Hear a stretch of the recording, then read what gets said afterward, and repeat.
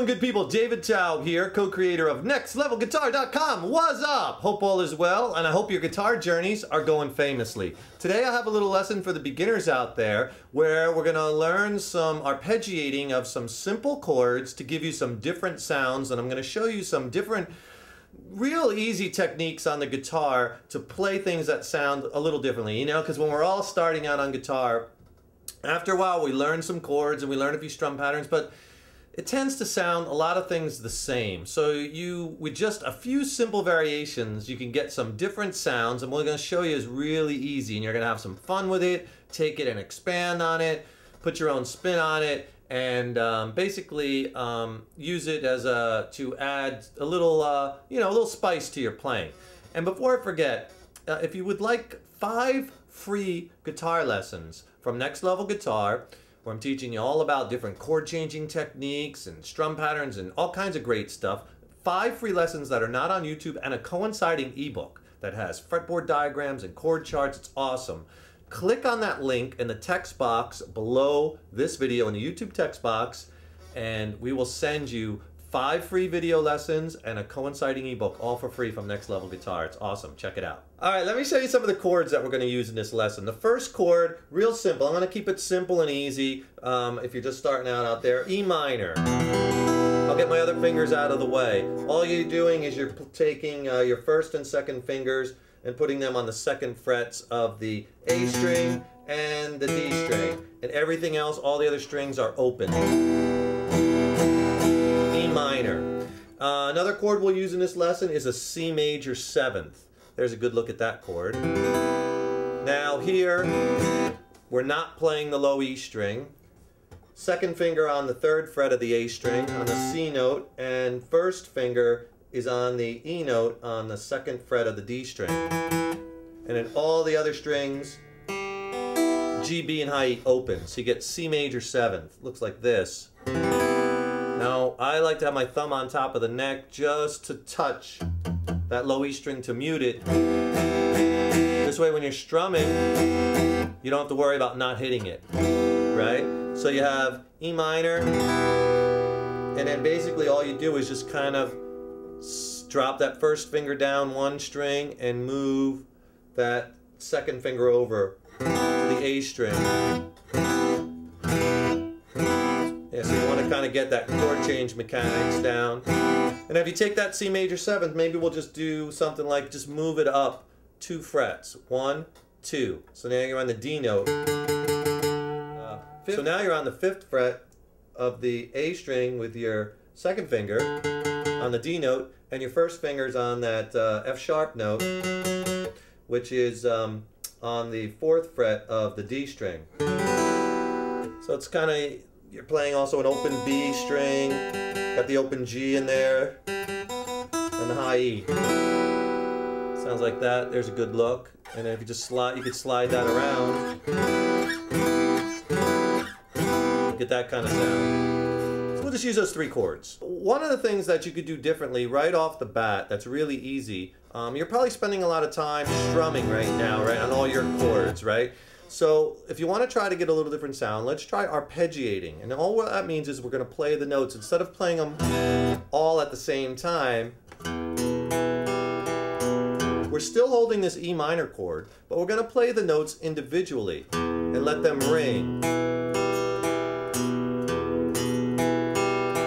It gives us a very different sound than if we strum, right? So that's an easy way that you can start doing some different things, arpeggiating the chords. And you could pick the strings in different orders, whatever pattern you want. I went to the high strings as opposed to staying on the low strings. And at first you'll have to look at them so you're not hitting the wrong one, and that's okay. And then eventually you'll get the hang so you won't have to look at it anymore. But let's do like a sequence, and then I'll maybe give you a couple different sequences. But we'll stay on the E minor chord.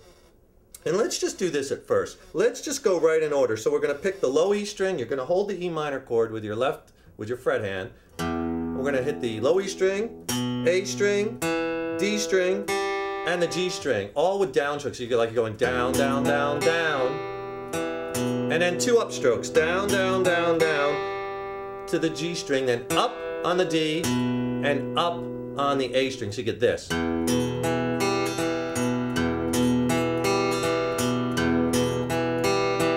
And that's the little pattern we're going to get.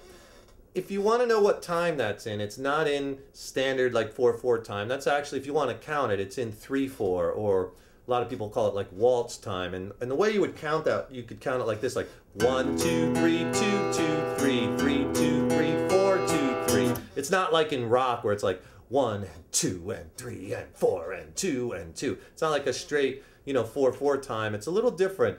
Again, I want you to play something a little different. I'm trying to push you outside the comfort zone a little bit. So here's that pattern again, just on the E minor chord. We won't even change chord. Just practice this, straight down and straight up. So we're going to go 4 down and 2 up. So it's just down, down, down, down, up, up. 1, 2, 3, 2, 2, 3, 3, 2, 3, 4, 2, 3, 1, 2, 3, 2, 2, 3, 3, 2, 3, 4, 2, 3. Right? It gives us kind of haunting sound on this minor chord.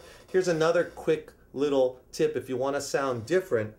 If you notice, the strings, if you pick them at different places along this horizontal line, the string is actually tighter back here, so it's going to give you more of a trebly sound. If I do that same thing, but instead of picking over the sound hole, if I just move my hand back and pick closer to the bridge, check this sound out. Sounds very different than this. It's much more sharp and trebly because it's much tighter back here than here.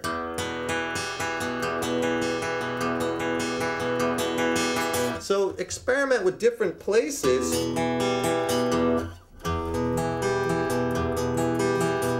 and find, some different sounds. But that's an easy way to get a different sound into your playing. Real quick, just move where you're playing. Most of the time when you're strumming, you're going to be over the sound hole because you want the, the strings to vibrate, the top to vibrate, and to go into the body of the guitar and vibrate. That's where you get that real rich, warm acoustic sound. But it sounds nice to mix it up and get some different sounds by picking in different places, right? So, get good at this first. Just all down and then up. In that kind of 3/4 kind of time. And when you get good at that, then try changing to the C major 7th chord. Right? So you'll spend 2 measures or so, you could do 4, whatever you want, on E minor, and then change and do the same thing. Now when you go to the C major 7th chord, you're not playing the low E string, so you're going to start on the A string, and a pattern at first, again, just go, 4 down, down, down, down, down, up, up, right? 1, 2, 3, 2, 2, 3, 3, 2, 3, 4, 2, 3. So slow at first. You can even do it back here.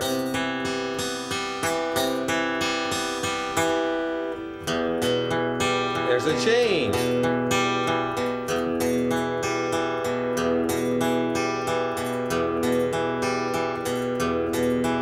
Change.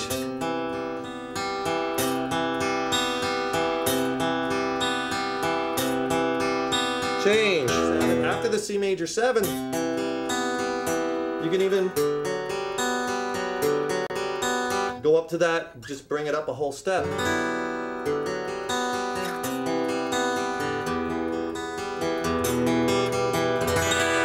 Now, once you get that down where you're just going straight down, straight up, not skipping any strings, you could get a lot of different sounds by changing the order of the strings that you're picking. And you could do anything you want, and you can get creative with it. Like, for instance, and then you could change it each time. You could, it's limitless. Like,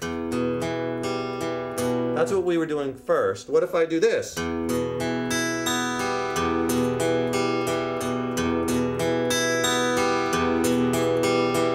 And I was doing the first pattern we did the second time, but the first time I was going down, down, down, then I was jumping. E string, A string, D string, then jump to the high E string with an upstroke. I, E, B, and G. Right? It gives it a completely different feel. Back to the original.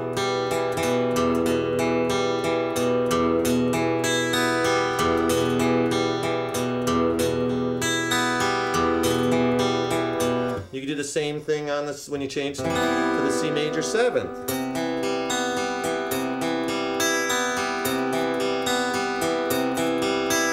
See there, I was going down, down, down, and then grabbing the high E string. I was skipping the B string, but then hitting it on the way back. Down, down, down, up, high E, up, up, up. And then once you're comfortable, you could start skipping strings. Maybe doing something like this. See how I went right from the low E to the G string to the high E.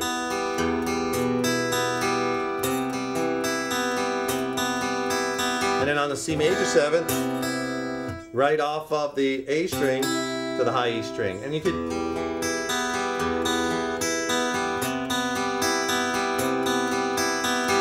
come up with so many different patterns and so many different sounds and pepper it to your taste and get creative. And then when you get better at it, you can increase the speed, you could change the pattern, you could pick it up here or down here, you can play it instead of 2 measures or 4 measures a chord, you could do a 1 measure a chord. It's so much you could do. You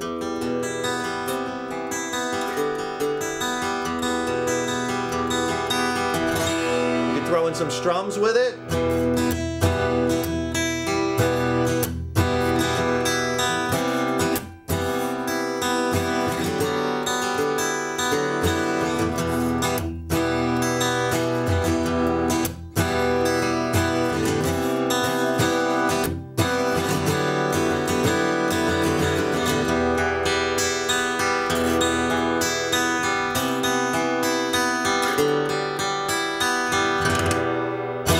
Alright, so I hope you enjoyed that. You know, it's just a very simple way that you can get different sounds, different textures, and play different things that maybe pull you out of the box of beginner guitar. And these things are very easy, so get creative with them, experiment with them, try them with different chord changes and different progressions. And don't forget, if you want those 5 free video lessons that are not on YouTube and the free ebook, just click on that link in the text box below this video. We'll send them to you for free. Check out our website, full-on video instructional website at nextlevelguitar.com. Lessons for beginners, intermediates, advanced players, all genres of music. Over 850 video lessons and growing.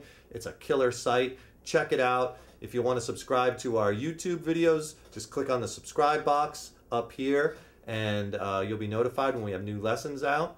Thanks for watching. I'm David Taub with nextlevelguitar.com. Take care and keep on rocking.